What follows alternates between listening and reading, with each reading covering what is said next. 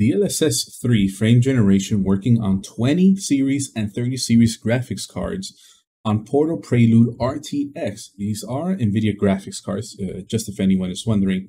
This post was posted about 6 hours ago.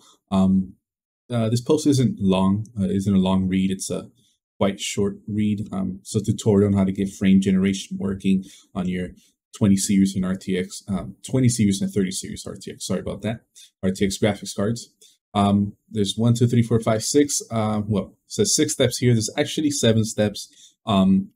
If you go down in the comments, you'll read that some people are unable to get these get frame generation working in the game with their 20 series and 30 series graphics cards. I was able to figure out the game actually tells you what step you're missing. It is kind of hard to see. Again, this developer menu here.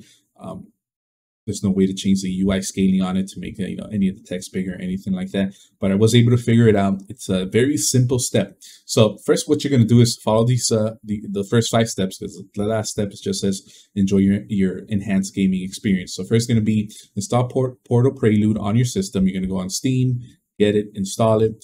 Then you're going to go ahead and download NVIDIA DLSS frame generation DLL from Tech Power Up. And the version you need is version 1.01. We come down here. I've already downloaded it myself. You can see it right here on the website, NVIDIA DLSS 3 frame generation DLL. You can scroll all the way down right here on the left-hand side. And the last one on the list is going to say DLSS 3 frame generation DLL 1.0.1. This is the one you're going to want to download. Once you've gone ahead and downloaded that, you're going to go ahead and replace it in your folder.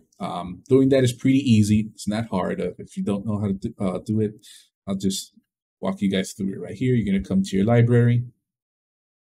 In your library, you can see Portal right here, Portal Prelude. You're going to say Manage. So you're going to say Browse Local Files.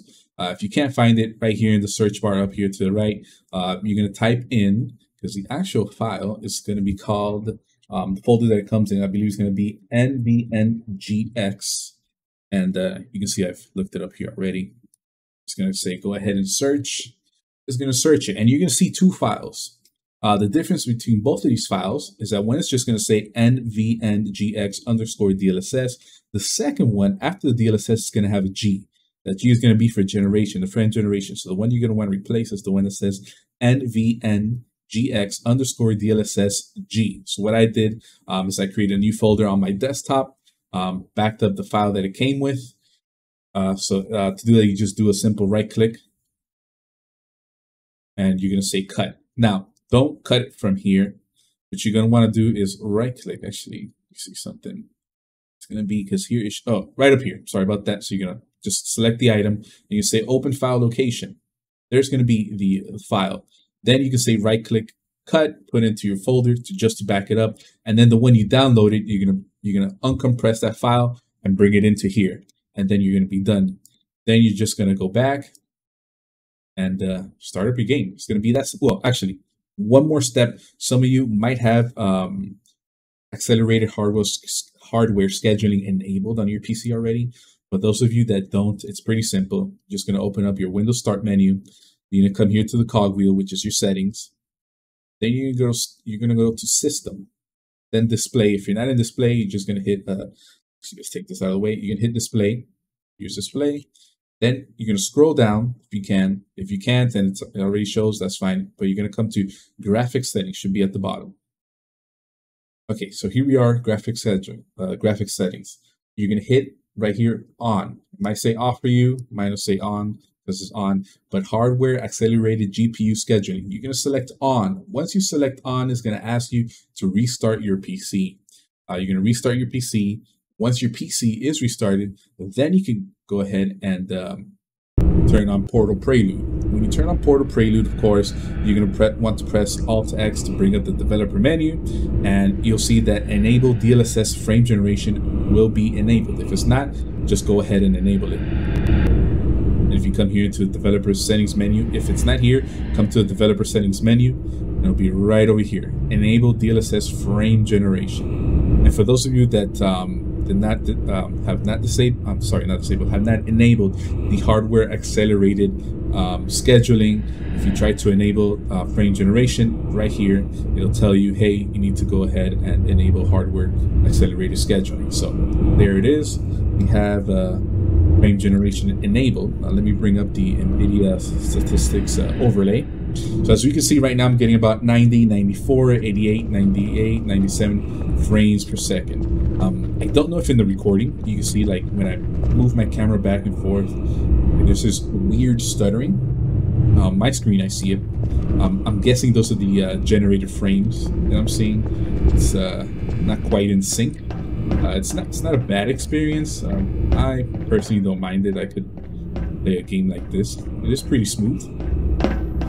Now, go ahead and show that it is on. Here, I'm going to go ahead and disable frame generation. I'm going to say save settings.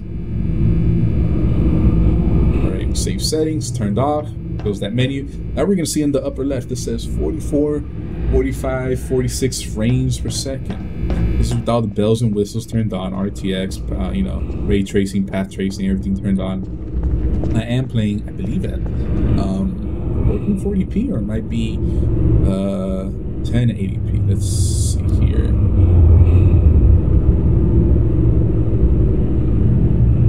Close. Let's see if I press escape. Options. Audio, video. Okay, so yeah. 2560 by 1440. That's my native resolution. That's the resolution I'm playing at. So resume game. As you see, without frame generation, I am getting 43 to 42 frames per second. And I mean, it's not bad without it. This isn't really a fast-paced game, other than going through the, when you have to throw yourself through the portals just to get to a next level or anything like that. But let's go ahead and turn on frame generation again. Enabled it, save settings, close, and there we go. We went from about 45, 46 to 90, 94. So it basically doubled my frame rates here.